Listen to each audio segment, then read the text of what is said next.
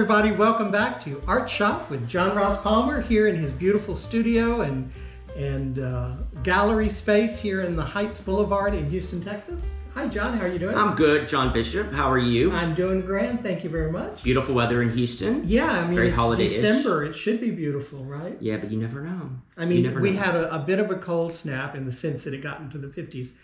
And every leaf fell off the tree. Yeah. Every leaf fell this weekend. And it's like you want to give up, but then all of a sudden I'm afraid if I don't blow the leaves off, there's going to be like one rock. And there goes somebody on the ground. Exactly. So keep it under control. Well, wonderful. I thought maybe today we would talk a little bit, because it is the end of the year, getting close to the holidays, whatever it is you're celebrating, and talk a little bit about that kind of process at the end of the year. Do you do a lot of reflection, not only personally, but as far as your art business? So what I do think is really great about a benchmark in your life, whether it's a birthday or some people could be Easter or some other religious holiday. Pretty arbitrary, isn't it? Yeah, whatever makes you stop and reflect a little bit. And what's really great about the new year, for this part of the world, I know Asia has different New Year, but I mean, Absolutely. For us, it's a time to say, okay, what has happened in this last 365 days or whatever you're at, and what do you want to get better about? So it's a good point for me to say, okay, what went well this year? What did not go well? What do I want to cut out? What do I want to focus on more? Because also it's a financial ending too for most people. Yes, most people have that end of the year. So it's just a good point to stop and look around and see how your life is and evaluate it. I don't believe in New Year's resolutions as that. No, I never do them because I never you set yourself up. You set yourself up, so work on. But I do think it's healthy to think about it, right? And make changes. Time well spent. Yeah, but don't all of a sudden go, okay, I'm going to gorge on food for December. And guess what, man? January 1st, I'm dieting. It never works. And then you put the weight on and you don't lose it. Right. Because you go from being fat and happy to being miserable. So anything in life, you can't, like say you want to become a full-time artist. Chances are you can't just do it one day. You've got to ease it into your life. Right. To make it make sense. And very often, I mean, if you're going to do a big kind of health kick or a weight loss plan, you look to professionals, you look to people who can help with that process. And in that sense, I guess this would be a good time for people who are considering coaching. Sure. This might be a good time for them to start that's a very good, that.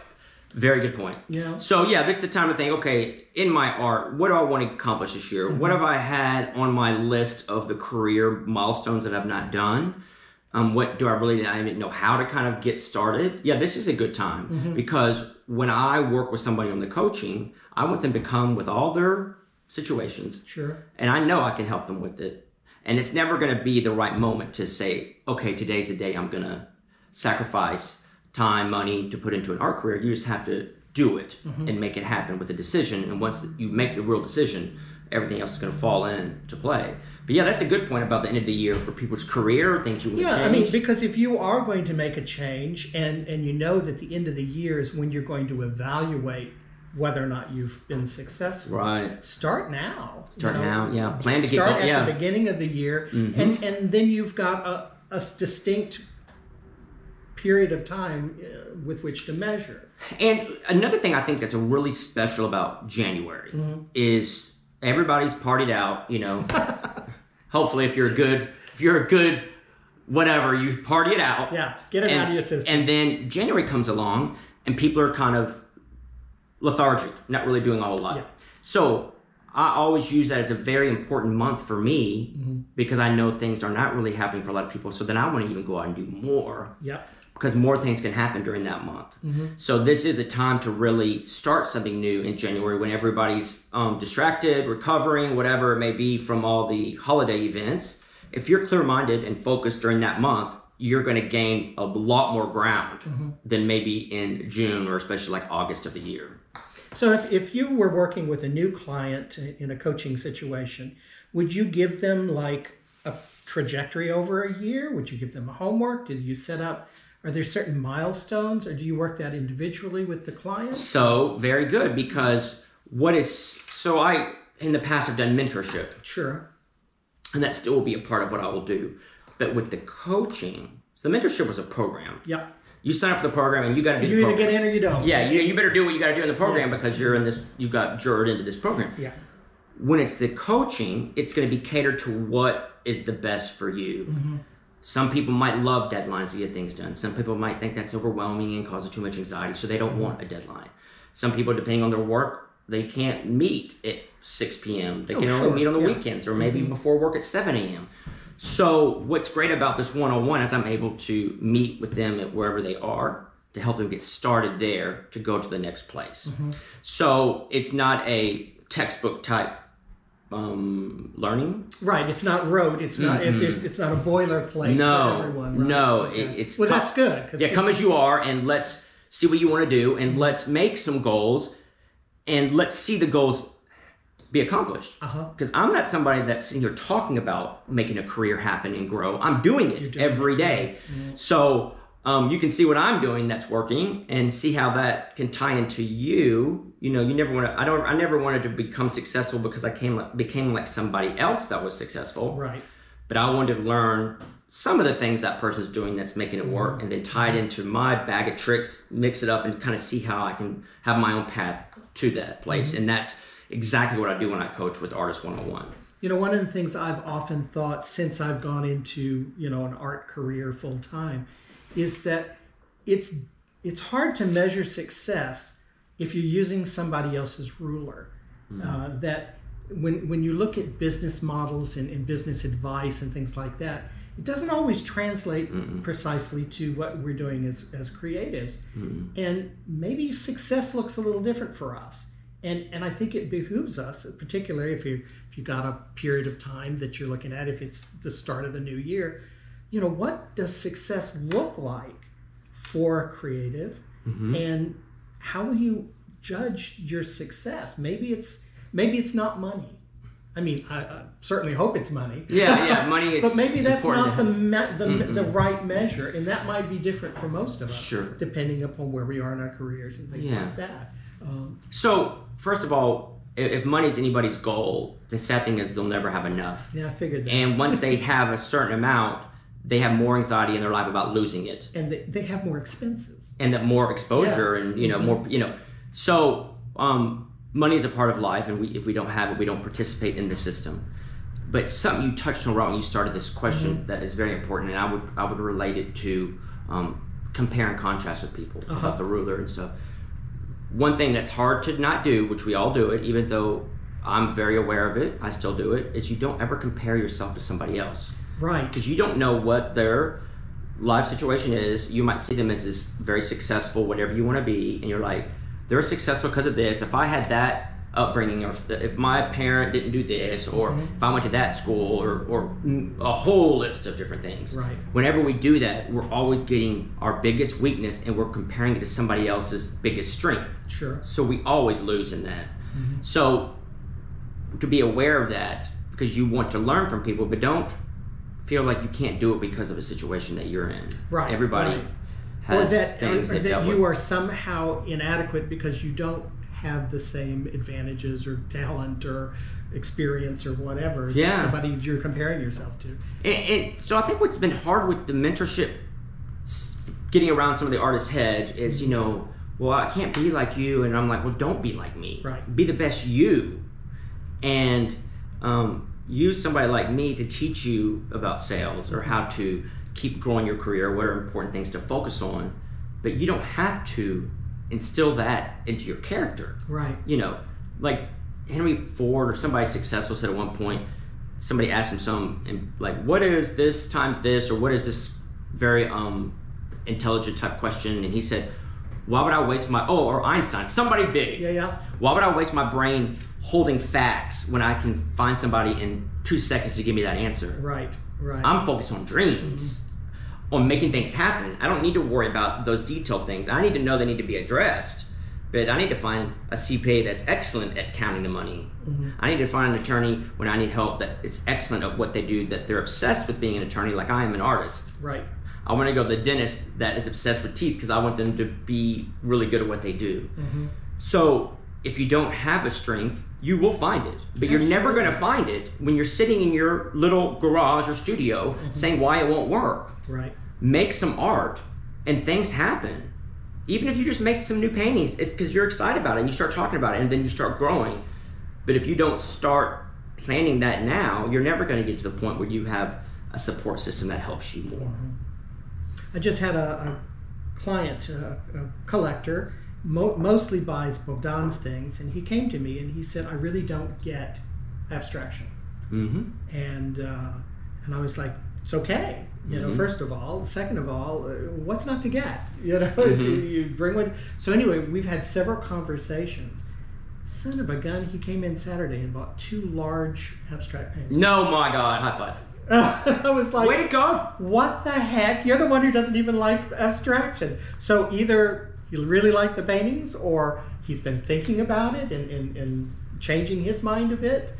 So that was really exciting. Well, it's because of you. And you. I'm talking about maybe a year Yeah. ago we had those conversations. So maybe it's taken him that much time to put his hands around it. And say, maybe there's something there. But Yeah. that's magical to me to Yeah. hear that. Because some artists would be like, then why are you in my studio? Don't ask me, why are you here? There's a point where you say, okay, so what you're actually saying is you don't like my art. Right. Instead of going, well, you know what? I get it. There's some things I don't like either. So why don't you think you get this or like this? And I want to know what you think because it's going to make me a better person. And I didn't harp on it because I didn't want to turn him off because I thought, right. You don't have Feet to down like the abstract in his throat. Yeah. Maybe my art's not for you. That's perfectly okay. And that's so awesome. Son of a gun, he came back around and bought some art. I love that. I love it. Because think about just how to measure success. Right. That's success because you I felt like eyes. a failure a year ago when I was having those conversations thinking, oh my gosh, he for hates what my art. for 365 days. And in fact, I was laying some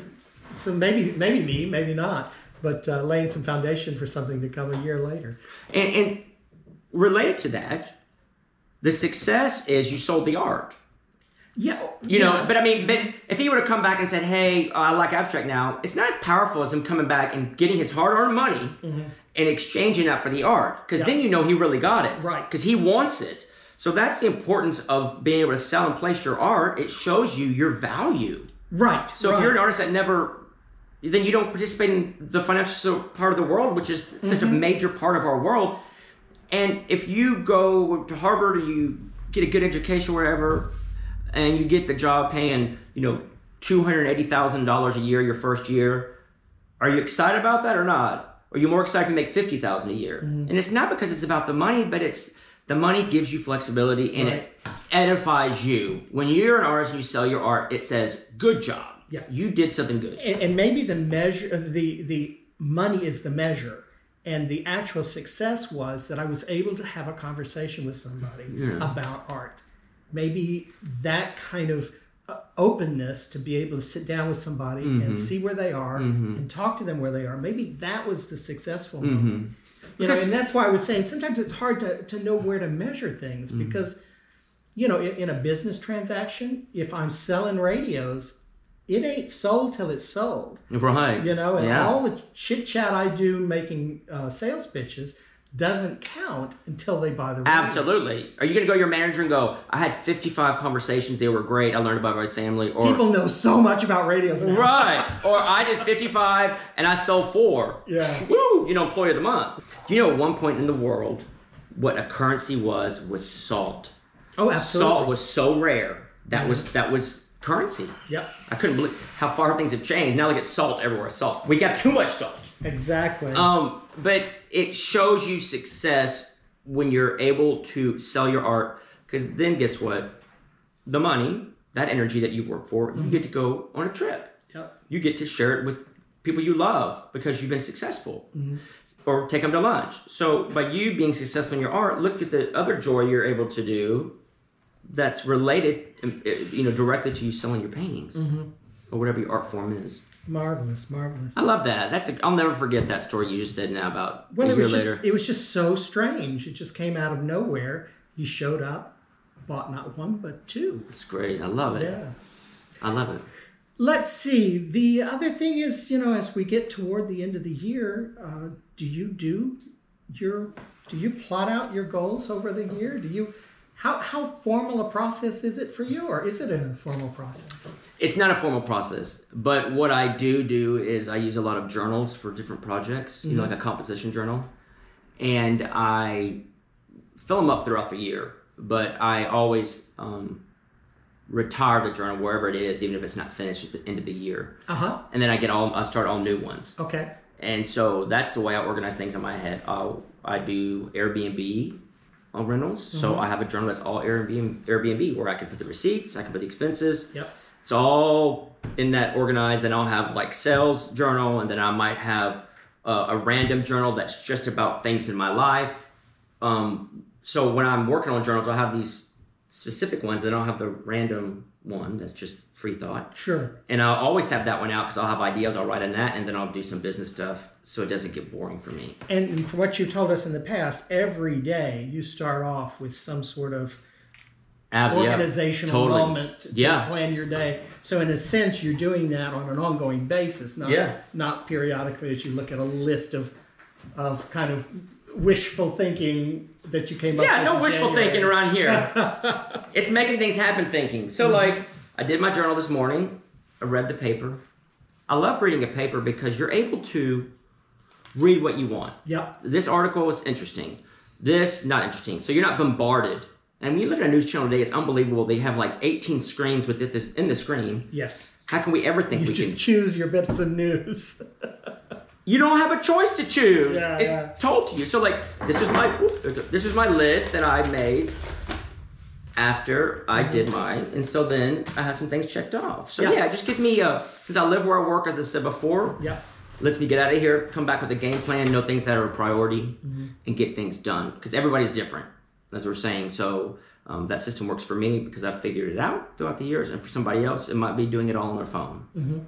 I would rather write it, so I save all these papers, all the journals, so I just have documentation. Great history. Oh, I have thousands of journals. When they open your museum, those are going to have a whole wing to themselves. Yeah, the library. No, I think it's important also about journaling is you're able to pull a journal out from a year ago or whenever, and you're like, man, that was the end of the world when that happened to me. Right. And look how fast it went away. And it's so much more than just bullet points and lists. You have the emotions, the amount of time you spend journaling on it gives also the import of the issue.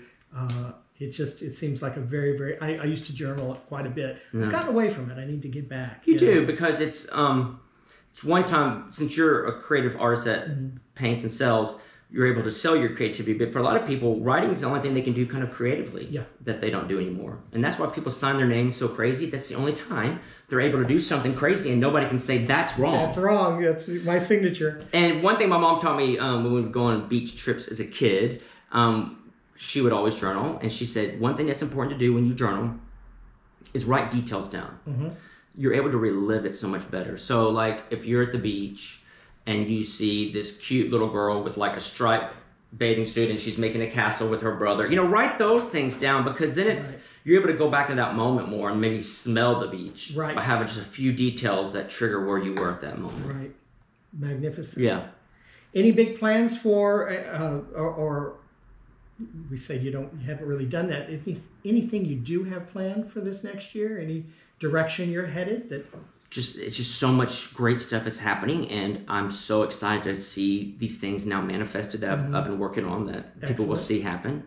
So my job, I always say, is to make people excited. So I have a lot of very exciting things that are happening that will be unveiled as the year goes on. Magnificent.